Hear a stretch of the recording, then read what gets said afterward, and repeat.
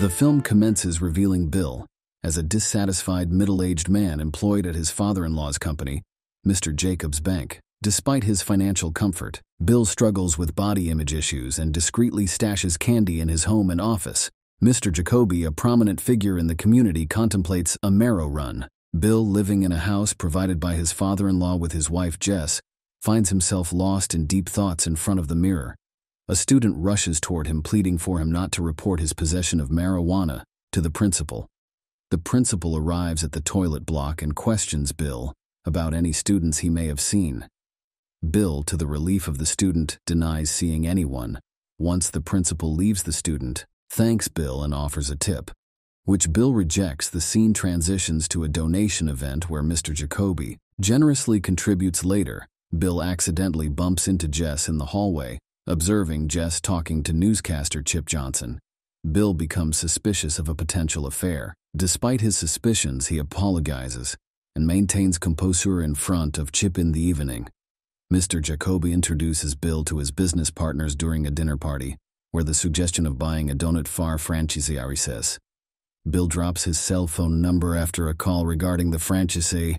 In the following scene, the student from the toilet block visits Bill's bank seeking mentorship. As they tour the bank, Bill questions the students' motives returning home. Bill overhears Jess on the phone, fueling his suspicions. Almost caught eavesdropping, he retreats to the kitchen where Jess joins him. While grabbing a chocolate bar, Bill directly asks about the phone call, skeptical of Jess's claim that it was her mother. Despite their conversation, Jess smiles and leaves the kitchen later that night. As the couple watches TV, they discuss sugar consumption, leading to a broader conversation about Jess's dependence on her father, concluding with Bill advising her to be less reliant on him. The following day, while Bill is in his office, he appears extremely frustrated, caught in the thoughts of the past few days with Chip lingering in his mind. One of his colleagues enters his office, updating him on upcoming plans and discussing the schedule for Saturday. Bill, with 3 students patiently waiting, conducts a brief tour before attending a meeting with investors. Later, Chip encounters an old schoolmate named Charlie Sherman at a minibar, spending time together. Bill then visits his brother-in-law Sargent, discussing various matters including hither and thither, before turning their attention to Bill's father-in-law and watching some chips. Later, suspicions resurface as Bill sees a program advertisement on TV, prompting him to request his brother's video camera. Arriving home, he discreetly places the camera in his wife's room, aiming to uncover any potential affair. Saturday arrives, and they embark on a hunting trip. Despite Bill's lack of enthusiasm for the activity, returning home with his brother and brother's husband, they review the camera footage, confirming Bill's suspicions of Jess's infidelity. Angered, Bill confronts his wife and later goes to Chip's house, revealing the incriminating video. A confrontation ensues, leading to Bill punching Chip and subsequently getting taken into custody, the incident going viral due to a live show. The next day, Bill receives applause from students.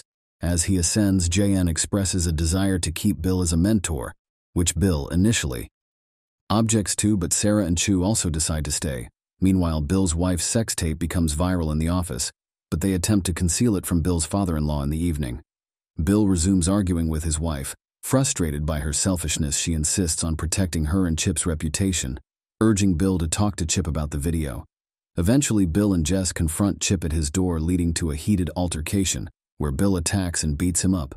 Bill pulls him out of his house, and the incident is once again captured on camera. Subsequently, Bill is apprehended and faces incarceration. Once more, his brother steps in to bail him out, and Bill spends the night at his brother's place with Paul. The following morning, Paul extends an invitation to Bill for a swim.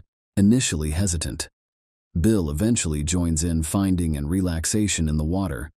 However, during a site inspection at the donut factory for work, random people continually apologize to Bill for the incident.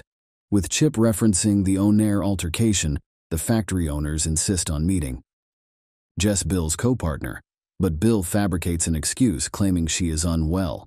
Bill takes them to his office, where they encounter the young individual he has been mentoring. Introductions are made, and discussions revolve around Bill's potential entry into the D-Donut business. The office is interrupted by a knock on the door, revealing Sarah, who expresses her discontent for not being included in the recent hunting trip. Bill sarcastically agrees, deflecting her complaints and returning to his office, concluding the meeting with the other party. Bill heads to the mall with the mentee, purchasing a telescope and other items.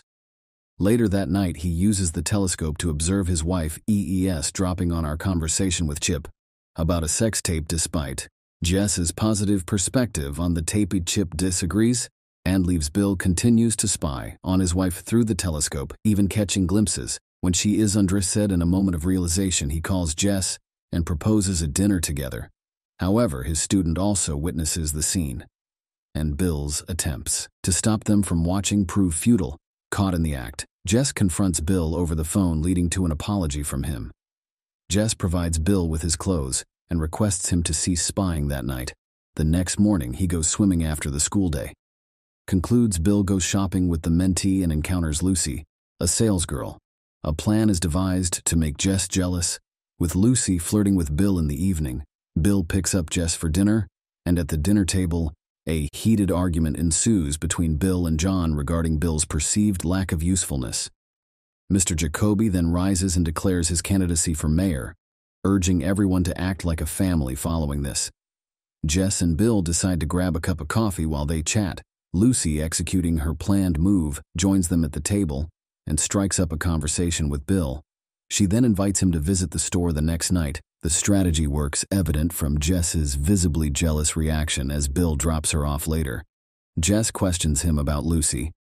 Meanwhile, Chip's car is parked in front of their house as he awaits Jess. Jess gives Bill a quick peck, leaving. Chip bewildered. The next day, Bill takes the kid and Lucy to the donut store, with Lucy posing as his wife per the other party's requirement. The subsequent scene depicts Bill, Lucy, and the kids setting up fireworks during a picnic.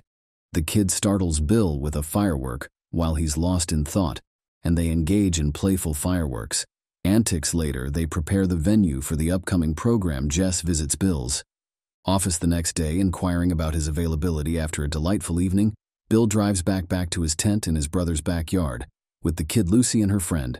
The kid expresses a desire for a sleepover at Bill's place, and after some hesitation, Bill agrees. The kid then suggests Bill make a move on Lucy's friend, encouraging him to break his rule of sticking to just one person. They start a party, passing around smoke until they become high. Bill ends up having a physical encounter with Lucy's friend. The following day at the golf course picnic, Bill spots Sarah arriving with Jim and James, the individuals he introduced Lucy to as his wife. Seeing Chip and Jess, he rushes to the kid, urging them to leave to avoid complications with Jess and Chip. This is when the restraining order comes into effect and the security escorts him out. Bill instructs the kid to meet him at the rear exit. He drives recklessly and abruptly swerves off-road when some animals dash across, triggering the premature explosion of fireworks. The spectacle draws everyone at the party outside to investigate. However, Bill manages to flip away. The kid rescues him on a golf cart and rushes him to the hospital. Later, at a pub, the kid and Lucy strike up a conversation and decide to become friends. Lucy expresses her enjoyment of their time together. Just then, Lucy appears at the hospital and reveals her awareness of the franchise during their marriage discussion. Bill unveils his discontent and disapproval of their reliance on her father's money, declaring, "Our lives suck." Despot professing his love for her, he asserts that their lives will remain challenging as long as they depend on her father's wealth. Justin offers to give him a ride home, but he declines. Upon reaching home, Bill gazes at himself in the mirror and resolves to make a change. He cuts his hair, shaves, and overhauls his wardrobe. He visits his father-in-law's office, submitting his resignation, stating that he doesn't belong there. Surprisingly, his father-in-law agrees and expresses support for his decision. Jacoby comments Bill for standing up to Chip, admitting he would have done the same. Despite Jess's attempts to conceal her affair, Jacoby had always been aware of it. When Bill meets with the Whitmans, he is astonished to find Jess there during a private conversation. Bill admits he had considered calling off the purchase. However, witnessing Jess's effort prompts a change of heart. He allows the purchase to proceed and hands over the franchise to Jess, expressing his desire to no longer be the doot guy. Bill declares that henceforth he wants to be himself. Decide to separate amicably and list their house for sale. Bill then visits the kid, informing him that with his departure from the company, he won't be his mentor anymore. He bids him farewell, looking forward to a new, unknown chapter in his life, promising to stay in touch. He hints at checking his locker, which explodes with fireworks. Much to the kids' delight, this marks the conclusion of the music movie. God, how did I end up this way? Think I'm getting used to this pain.